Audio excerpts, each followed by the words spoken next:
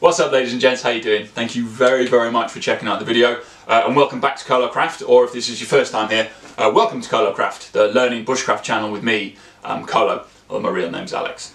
So today I'm going to be, as the title says, I'm going to be customizing and modifying a Tomahawk. A Tomahawk is a really cool piece of kit that I wanted for quite a while. I've just never gotten around to buying one, but I've changed that, so I have bought one. I was looking around on the internet trying to find a half decent one that's not overly expensive, namely because I don't have a huge amount of cash to spend, and I came across a company called Cold Steel, who produce loads and loads of different types of axes, tomahawks, like really old kind of Viking style stuff as well, which looks really cool. And the reviews that I read about them, generally speaking, said that they are, like, the materials that they use are really good, like the heads are made from like proper, really good steel, but when they are put together, because Cold Steel is kind of a mass production company, they're put together in kind of a bit of a roughshod, sort of really fast and not particularly good kind of way. So the reviews are saying things like the heads are usually loose on the handles, they don't fit quite right, and the blades are really dull. But if you're willing to put a bit of time and effort into refining your hawk, you actually end up with a really good, high quality piece of kit. So that's what I've decided to do. So here it is. This is my Cold Steel Trail Hawk Tomahawk. The handle is 22 inches long and it's made from hickory. And the head, as you might expect, is steel. And consistent with the reviews, the blade is completely and utterly dull. It's not sharp at all. And if you can hear this, it is loose. So the plan today is to modify my hawk. So I'm going to take the head off. I'm going to see if I can take the paint off entirely because I really don't like it. I'm going to sand down and refine the handle. Yeah, I'm going to sand it, I'm going to stain it, and I'm going to see if I can customize it a bit and put some patterns into the handle as well. I am not a particularly artistic person, so I'm not going to be able to draw like really cool dragons and stuff like that on it as much as I would like to. So I'm just going to be going with a really simple pattern, but one that is unique to me. So that's the plan for today. So I'm going to do it outside because it's a nice day. I've got all day, I'm in no rush, what with all the stay-at-home stuff that's going on at the moment. I'm really on board with doing that, so I'm really happy to sit outside and work on this, and I'll bring you along with me as we go. So I hope you enjoy it, and hopefully by the end of it we'll have a really cool, unique Tomahawk, and hopefully you guys might be inspired to go and try this yourself. I'll take you through it step by step. I've watched a bunch of YouTube videos on how to do this. I'm not too bothered if I muck it up because, as I say, it's not a drastically expensive hawk. But yeah, I thought it might be quite fun. So hopefully you enjoy it. Come along with me. Let's go.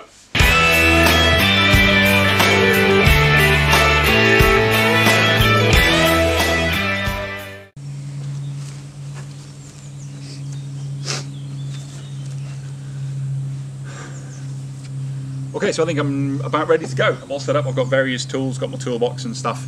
The sun is shining, which is absolutely lovely. So we might as well crack on my makeshift table. So the first thing I need to do is get the head off, and for that I need an Allen key because it's got a hexagonal screw. So I'll grab an Allen key and we'll get on with it.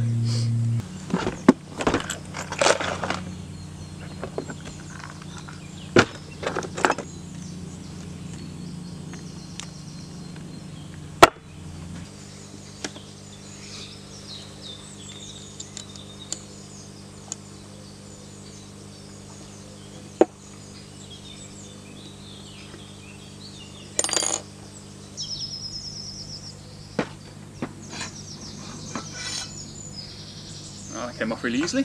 Nice. Okay, so I'm going to put that to one side for now, and we're going to concentrate on the head.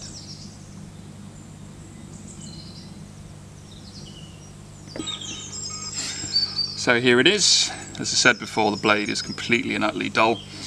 So I'm just going to use sandpaper in an attempt to take off this paint. The other thing that I'll need to do with this is on the inside here. The steel is not particularly smooth. There's a few little burrs there, and on the inside of the eye here as well, which might well scratch the handle. You can see here, you see all these like little bits here, the bits that are poking up. There's a slight ridge there already. That is because of the unsmooth steel on the inside of the head. So I will need to sand those out as well, which I'll do at some point later on today. But for now, as I said, I'm going to get on with trying to get the paint off this. So let's see if we can get this sticker off first.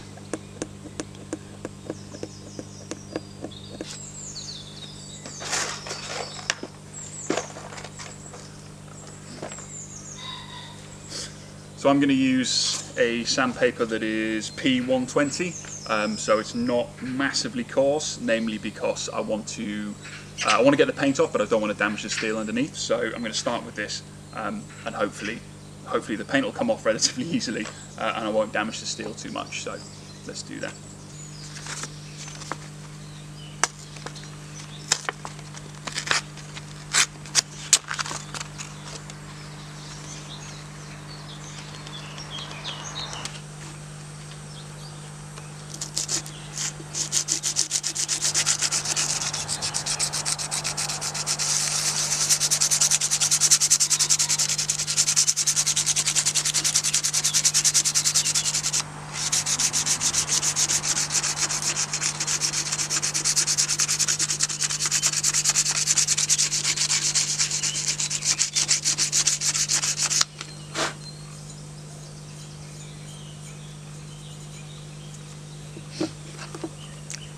It's looking better already.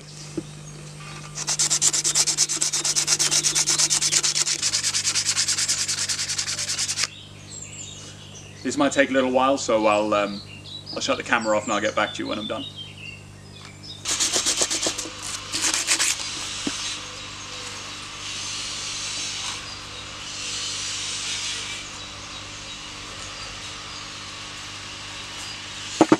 We're getting there.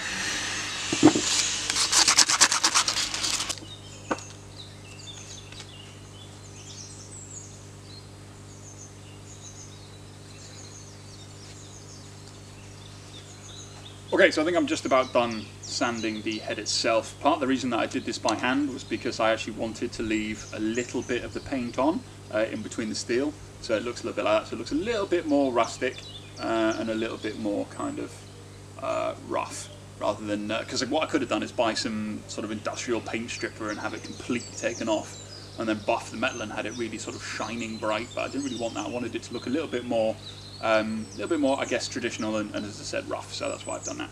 So what I'm going to do now, once I've sanded it, is inside here, inside the eye, as I said before, there's a load of kind of sharp burrs which I need to take off, so I'm going to use a file and I'm just going to go around the inside and just take all of that off.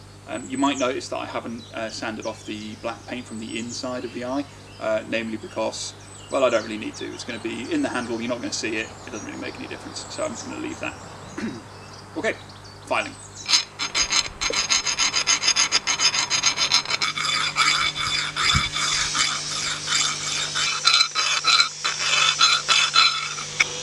So I'm pretty happy with how the head has turned out. As I say, it's not perfect, but you know what, I like the way it looks, and you know what, that's the most important when you're doing this kind of stuff. It's doing what's right for you, and I really like it, so yeah, so I'm going to call that good. Done all the insides there, now nice and smooth, including where the screw used to be on the other side. There were a few little burrs on there that could catch the wood, so I've gotten rid of those, and we're now nice and smooth. So the only thing that's left to do is give this a wash, just in some water, and then put some gun oil on it, some WD-40 kind of stuff, just to protect the steel and stop it rusting.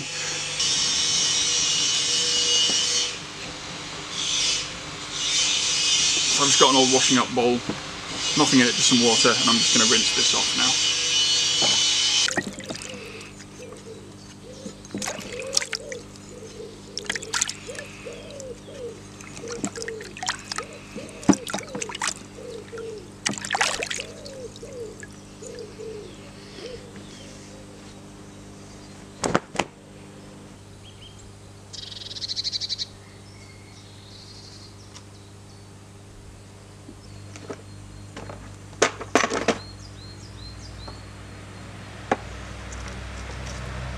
Okay, so lastly I'm just going to treat the steel with some Bisley gun oil.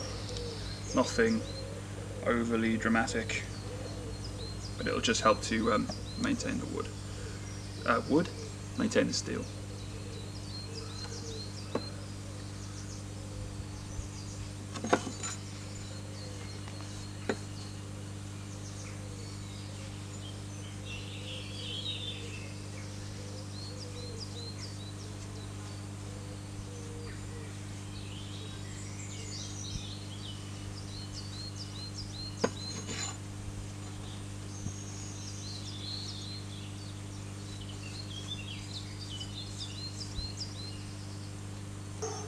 Alright, there we go. So I'm going to put that to one side for now, and we'll have a look at the handle.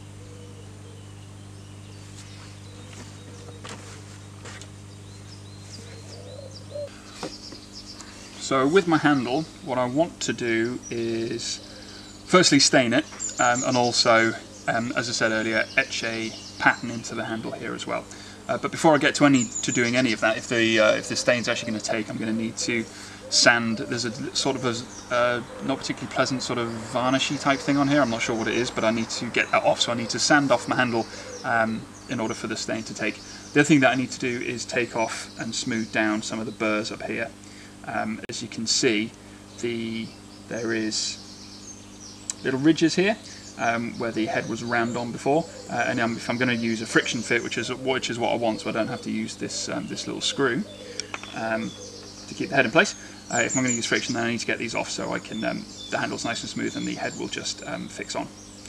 So I'm going to really gently use a file to start with, just to see if I can get these burrs out.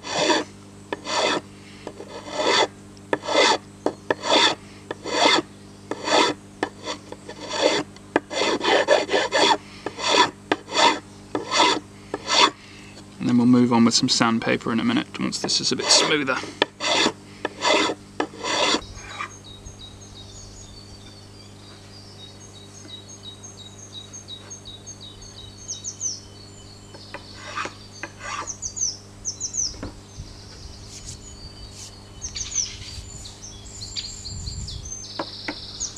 Now I'm going to sand the whole thing down. I'm going to use this slightly finer sandpaper than I did with the metal, because obviously I don't want to damage the wood if I can avoid it. So I'm going to get on with that, and again I'll get back to you once it's done. So I'm not going to make you watch me sanding. That would be fairly boring, I feel.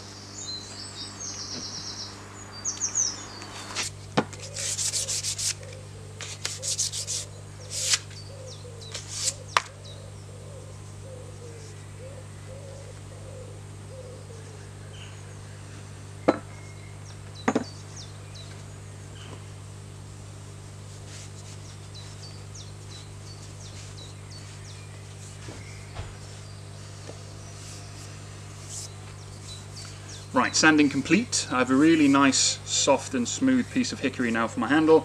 And now the moment of truth. I should, if this works, the handle should now fix itself to the head, and I shouldn't need the horrible little screw, and it shouldn't rattle anymore. Which it does not. Success! That's on there nice and tight. I can swing it around. There's no danger of it going anywhere. And I just need the mallet to get it off. Nice. Okay. Now that the sanding is done, what I wanted to do was customize it a bit more to make it more personal to me. So nobody else in the world is going to have a trailhawk like this one. So I want to put a pattern into the handle. So I need to think about what I actually want to put into it. I was thinking something quite simple. I really like Norse mythology and sort of Viking stories and things like that, so I was thinking something from that era, something very, very Nordic. So I'm going to have a quick look, a quick bit of research on the old internet, and I'll let you know what I come up with in a moment.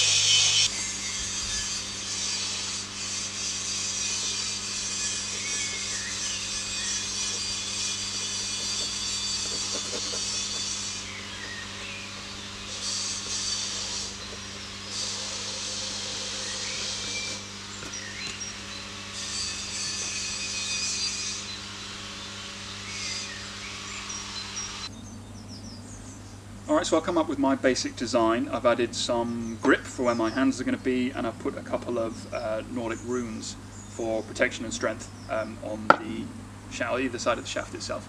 So now the tricky part comes where I have to try and carve this stuff into the wood. I have absolutely no experience when it comes to carving, so I don't know what's going to happen, but we're going to try. Hopefully I don't mess it up too bad.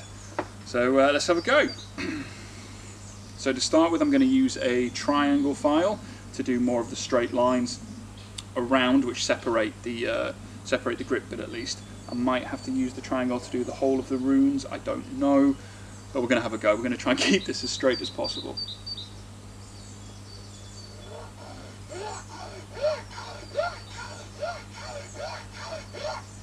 Also don't want to go too deep because that would ruin it.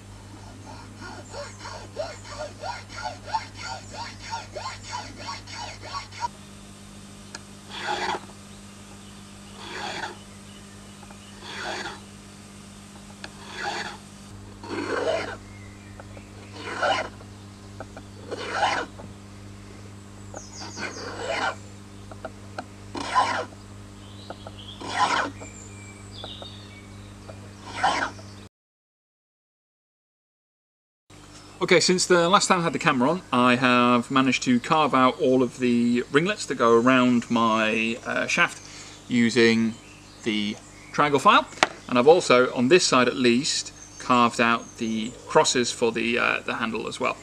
I did this using the round file instead. Now, I know it's a little bit slapdash, hopefully you can see that, a little bit rough and not particularly straight, but you know what, I actually kind of like that.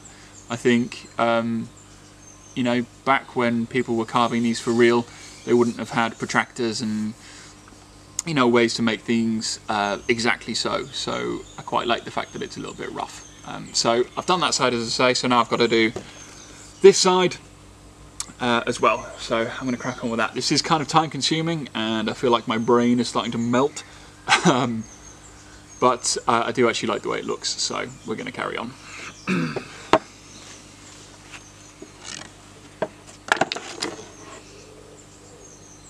It's quite tricky getting the hang of this, especially considering how long the file that I'm using is. I think if I had a shorter one it would make a big difference, but I don't. So I'm just very carefully and gently starting off the cross and then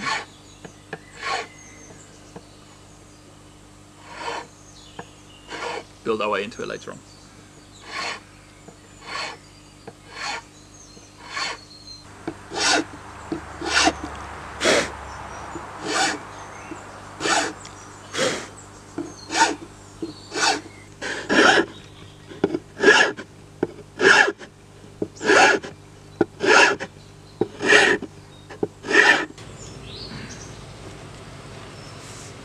Alright folks, we are done with carving. So finally managed to get the handle done, which I really quite like.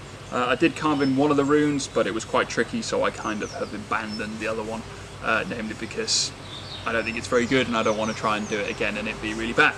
So, so all I need to do now is give this another quick sand, a little rub down with some sandpaper, and then I'm going to get the wood stain and start staining this. So yeah, although so far really happy. I think let's just have a quick look.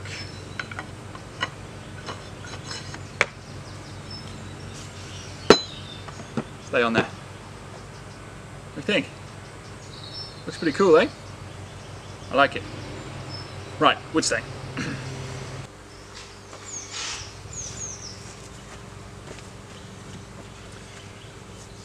Right, I've got some oil that I'm going to put on my handle, which is Bird Brand Craftsman's Range Teak Oil, which is perfect for revitalising and enriching hardwood furniture in the garden or hot dry areas, you know, with UV filters and other stuff. So, I've been assured that this is a good thing to use on my handle and will stain the wood ever so slightly, which is ideal. I don't want my handle to be this horrible white colour if I can avoid it. So. It will need a fair few coats and there'll be large amounts of time, I would imagine, in between.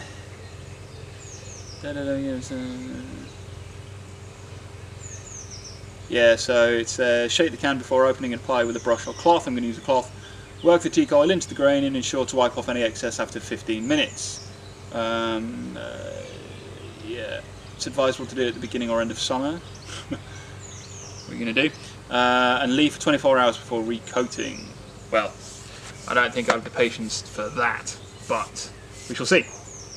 I'll have to put a couple of coats on it at least, but yeah, let's get on with it. Might stand up to do this actually.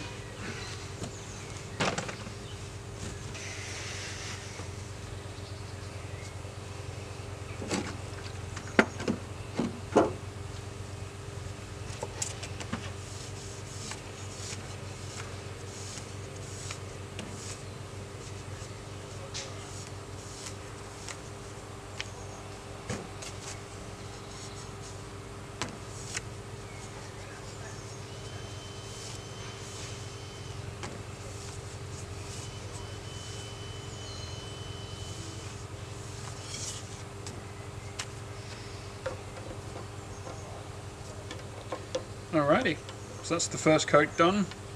So I have to leave that for 15 minutes or so before wiping off the excess, and then leave it to dry for quite a few hours before we put on a second coat. I don't know if this is going to stain the wood as dark as I would like it, so I might find something else to go on afterwards, but we'll see. Alright, check back in with you in a bit. Alright, so just as a quick update, I decided that the teak oil wasn't quite staining the wood enough, it wasn't dark enough, so I've gone for an actual wood stain in medium oak instead, which has added a much nicer colour, as you can see, to the handle. So this will need 2 or 3 coats, which each take sort of 6 to 8 hours to dry, if not longer, maybe even a day. So probably call that a day for today working on the axe. But tomorrow I'll restain it again, put a couple more coats in, and I will get back with you guys once it's all dry and once the axe is finished. Looking forward to it. I think it looks pretty good so far.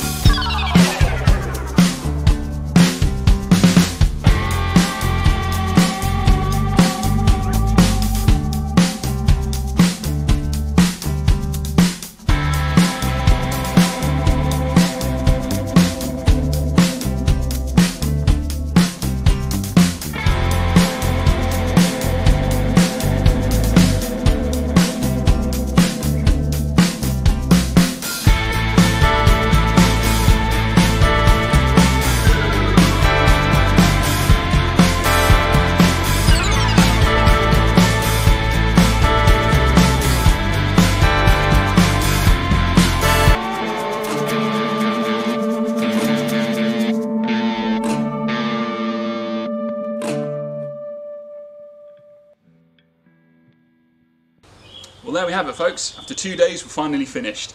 The handle is dry, the head is on securely, and I'm going to call it done. I'm really, really pleased with the way it turned out. I think it looks so much cooler than it did when I first got it. And most importantly as well, it's unique to me, so nobody else in the world has a Tomahawk like this. And I finally have a useful, viable tool. So thank you very much for watching, guys. I really hope you enjoyed it. I hope you feel slightly inspired and maybe even want to have a go at doing this yourself. As always, please feel free to like, share, comment, subscribe, all that good stuff, and I'll see you in the next video. Take care.